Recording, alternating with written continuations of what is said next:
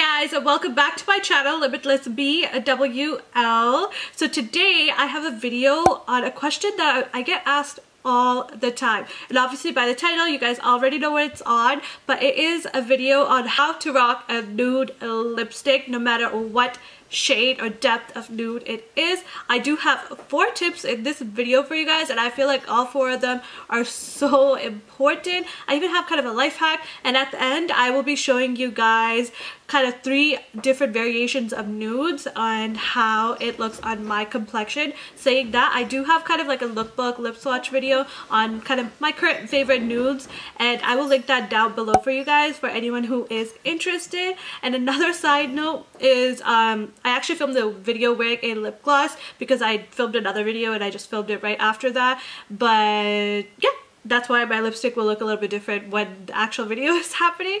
But saying that, I really hope you guys enjoyed this video. Hope it's helpful for you guys. This is a little bit more so helpful for women of color, just because it's super hard, I find, for women from like medium to darker skin tones to really rock a nude lipstick, because sometimes they just don't know the exact tips and tricks to get it done. And these tips definitely go for any lipstick in general as well, but we're just focusing a little bit more on nudes in this video, and saying that it's not only for women of color, anyone can use these tricks and it's gonna work perfectly for you.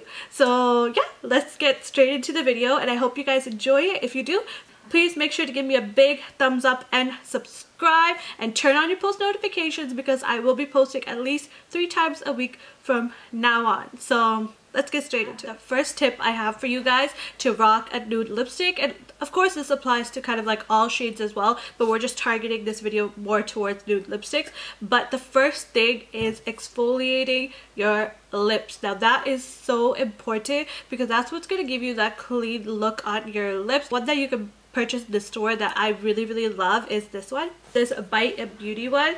Basically this is their whipped cherry one. It's a fruit scrub. All Fresh also has a really good one, and I think that one is like honey and brown sugar. I'm not too sure. Those 2 I really love, and it's really important for you to exfoliate your lips because it gets rid of all the dead skin, especially with a nude lipstick. Your lips can look a little bit more drier. It's really important to exfoliate your lips. So let's go on to the next few things that are going to make the biggest difference. So if you have been on my channel for any amount of time, you already probably know that this is like my #1 tip in terms of makeup in general, and that is color correcting. Color correcting is going to be one of the biggest tips I can give you in terms of making your nude lipstick look as good as possible. Now, if color correcting basically is applying a color to diminish the darkness you have around your eyes, and some women of course have redness around their lips as well. For that you would use a orange. For that you would use a green. For women of color, usually we have more of a darker pigmentation, and if we don't color correct, a lot of the time this area can look really great for us because naturally we just have a lot of pigmentation there. Of course this doesn't apply to all women, but it definitely applies to a large amount of women of color. We have a lot of pigmentation here. So saying that, color correcting is going to be your best friend, because applying a light lipstick on your lip is going to make that area look way more gray than it would even if you were just to put a foundation and you see a little bit grayness. As soon as you apply that light lipstick, it's gonna look super duper gray, because it's just gonna bring out all the ashiness in your skin. So color correcting is gonna be your best friend. Super easy to do. If you guys have any questions regarding it, please let me know. I can make a whole video on color correcting, but you can watch really any of my makeup tutorials and see how it's done. But basically this is my favorite one. I will show you guys a close-up, but it's like demolished, as you can see. This is my favorite one. This is the Smashbox Orange color corrector. I absolutely love it. I know there's really affordable ones like the LA Girl and all that good stuff as well, but this is so important, and it also makes the area look super clean. So moving on to the next tip, which is probably the biggest tip out of all of, I'm gonna say that for all of these actually all 4 are like really big tips. So let's move on to the next one. So next we have lip liners. Now this is so important for women of color. I think lip liners are kind of important for like all women, to be honest, to wear a nude lipstick, because that's what's going to really frame your lip and make it not look so washed out, make it not look like your lips are just like blended into your skin and like non-existent. You know what I mean? So lip liner is going to be your best friend. And that too, if you are a woman of color and you don't own a brown lip liner in your life, what are you doing? What are you doing? You need to get yourself a brown lip liner. This is going to be your best friend. I wear brown lip liners with every lip color. Name it, blue, purple, red, nudes, pinks, everything. A brown lip liner, you guys need it. Now I have lots of brown lip liners I love.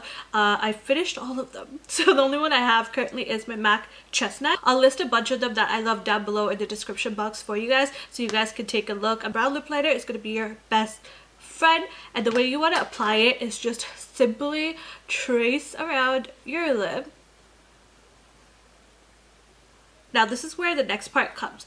I personally love to fill in the corners of my lip, on all corners, and then go ahead and apply a liquid lipstick on top, or a lipstick, whatever it may be, because that makes my lips look a little bit more full, a little bit more pouty, a little bit more framed. I just love the way that looks, and it kind of gives a tiny bit of an ombre effect, but it really depends on the color you will be using. So the lighter it is, the more of an ombre effect it will give, and the darker it is, the less, because of course the brown will kind of just blend right into it. So saying that, you don't have to do it. I just personally love the look of it, and I feel like it makes my lips look really full by doing that. So that's just a contouring method for your lip liner. But another way you could do it is just simply eyelining it and going ahead and applying your nude lipstick. But the only thing with this is that if it's a super light shade, it won't look as great. For the lighter the shade is, the more brown you want to put on your lip. So that is just a tip for me to use. You don't have to fill the whole thing in because it's going to really change the color of the shade.